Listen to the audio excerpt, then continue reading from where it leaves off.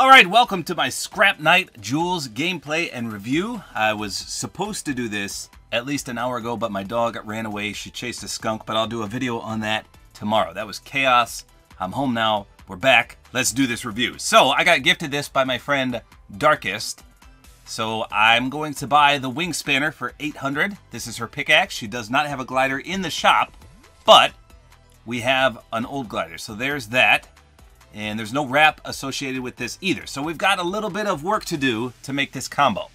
So first of all, let's go ahead and equip the pickaxe called the Wing Spanner. Now for a glider, you can use the other Jules glider, which is called Ohm, right here.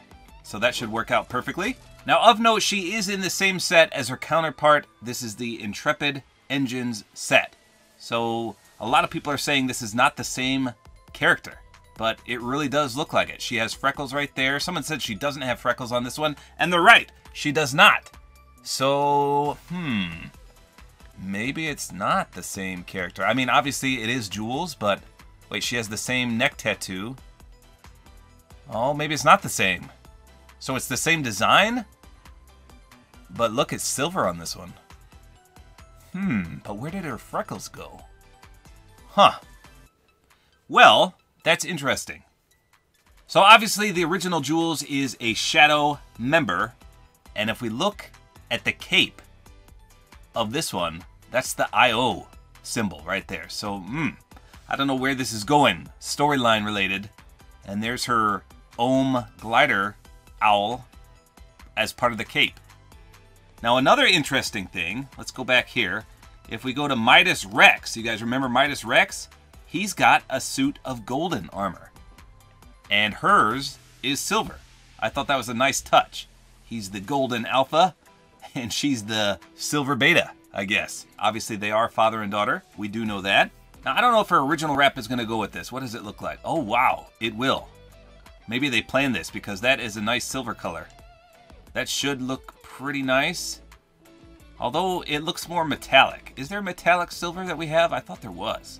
I don't know, I can't find it if there is one. Let me know in the comments if there's a better wrap other than her own from her other style.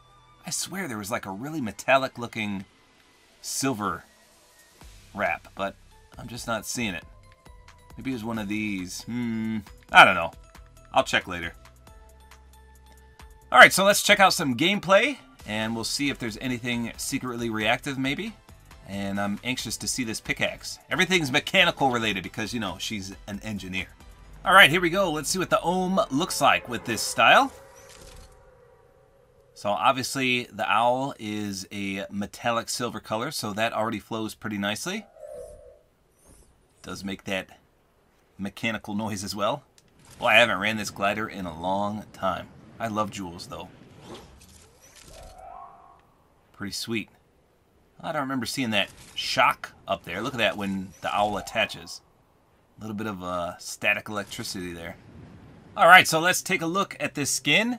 So first off, you can see that the little gear on the pickaxe rotates, so that's pretty cool. There's something golden inside the pickaxe as well. You can see it right there. It lights up for sure. So that's pretty neat. The second thing I noticed, other than the IO guard symbol on the back of her cape, is that the eyes on the Ohm owl on the top of the cape light up. Now, I want to see this at nighttime to make sure they actually glow, but it sure does look like they're glowing to me. And then every once in a while, you get a nice gleam effect right there on the pickaxe. Here's what it sounds like. It's got a nice metallic sound. Listen to this. And when you pull it out, you can see that light kind of leaves a little bit of a contrail. So that's pretty cool. How about when we swing it? Oh yeah, that light definitely leaves a golden contrail. I love that. But why is there a light inside there? That's weird. It's got a nice metallic sound there as well. How about a splash? Nope, I don't see a splash effect. That looks like the standard one. So let's spin her around here. Old school first. Boy, she just looks awesome. I didn't notice a nose ring in the locker, but I totally see one right there. I have to check that again. But this silver armor, I think this looks better than the golden Midas Rex, in my opinion. I love silver. I kind of want to see her without the cape as well. I might try that, just to see what it looks like. And I'm seeing some yellow lights underneath her forearms as well.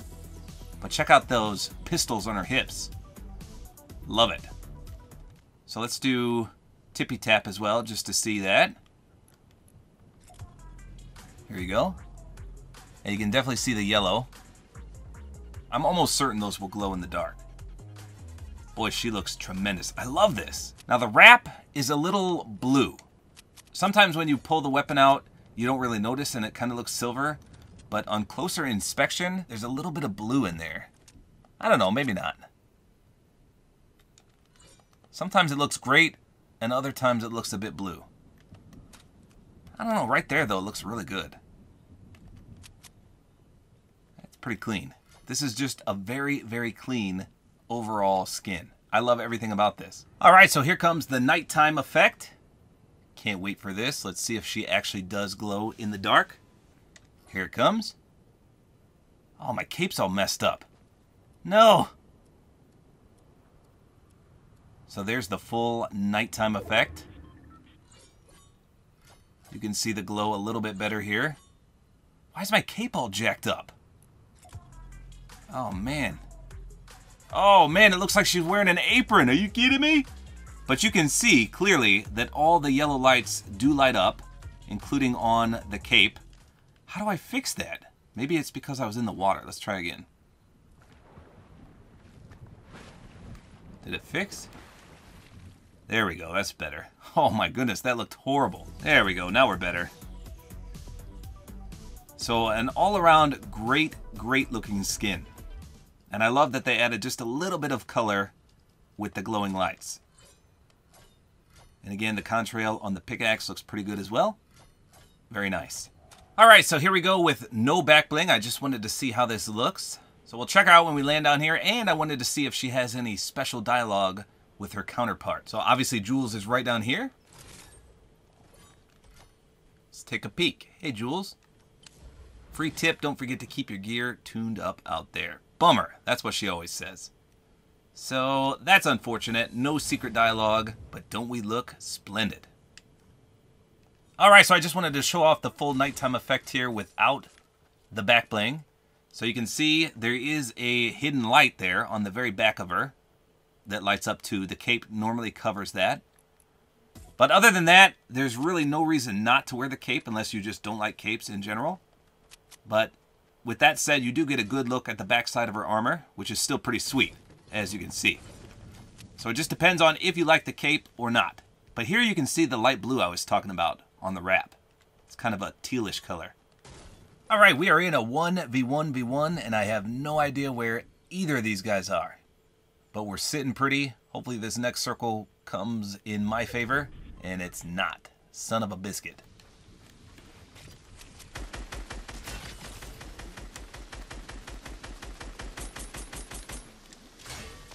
Okay, so we got that guy a little bit damaged there. Oh boy, this guy's got an RPG. Are you kidding me?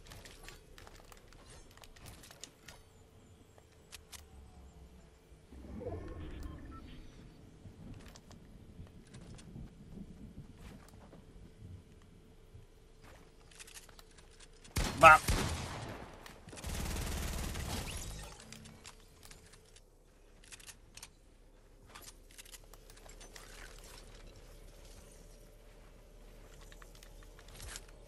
Had a nice pump for me.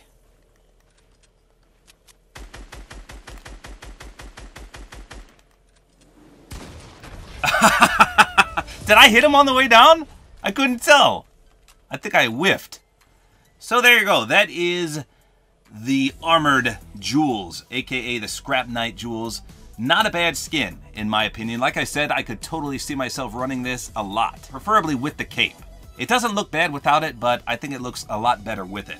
So let me know in the comments, what do you guys think about this? Like I said, I think this looks better than Midas Rex, in my opinion. It's definitely a skin that I'm saving to my presets because I like it that much. So there you go, that's all there is to it. Hopefully you guys enjoyed this video. A like is always appreciated.